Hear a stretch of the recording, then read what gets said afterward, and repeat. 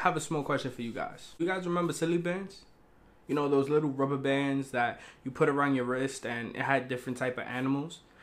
Do you remember filling your entire arm up, stopping your blood circulation just because it was cool? Or better yet, do you remember when getting a toy from a Happy Meal was like the best thing in the world? You kids nowadays don't know the struggle. You guys have it easy. I'm not gonna sit here and talk as if I'm, you know, this old man, but I'm a 90s baby. That era was the best era, hands down. But like I said, you guys have it so easy nowadays. iPhones, tablet. You know what was our tablet?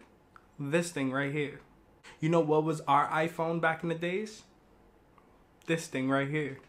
What's this Candy Crush saga you speak of? We had this game. It was the only game on the Nokia that actually entertained us back in the days.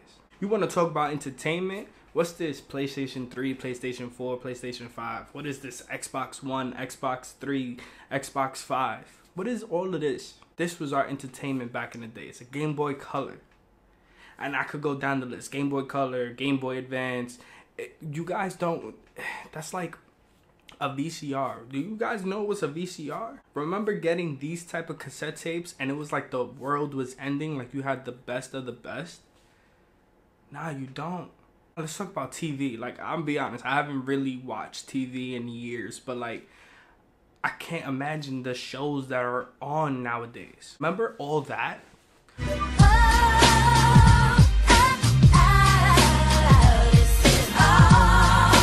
Remember the Amanda Show? Remember Drake and Josh? That song plays in my head 24/7. That's how much I watched that show growing up. What about Rugrats? Animaniacs? The Fresh Prince of Bel-Air? Like, I'm honestly taking this time to go back down memory lane. What's this MacBook Pro we speak of? Wanna know what was our MacBook Pro back in the days in school? This thing right here. Remember collecting Pokemon cards was actually a thing? This is how easy you guys have it. I can be walking down the street and a child could be in a stroller, having an iPhone, have AirPods, just jamming out, just living the life. AirPods, iPhone. We played toys. We played with toys back in the days. Like, I know me, myself, I used to collect wrestling toys. Like, I used to... You guys remember a coloring book? Like, I haven't seen the coloring book in years. Like, is that ancient? Like, don't get me wrong, I understand. We're in a whole different generation. Back then, things weren't the way that it is now. I get it, I understand. You guys don't get disciplined like the way that we did back in the days. Growing up, my mom did not care where we were at. It could be shopping, it could be in the supermarket, it could be in the store, it could be in the house. Regardless of anything, I'm getting my ass whooped. If somebody tried to intervene, she would whoop their ass too. Well, not technically, but she would threaten them. Guys, what? I'm gonna take your iPhone away. What is that doing? Some of you guys don't even know half of the stuff I'm mentioning. And half of you guys don't even know that stuff like this existed. But that's what we grew up on. Us 90s, 80s, early 2000 babies. That's what we grew up on. The millennials nowadays...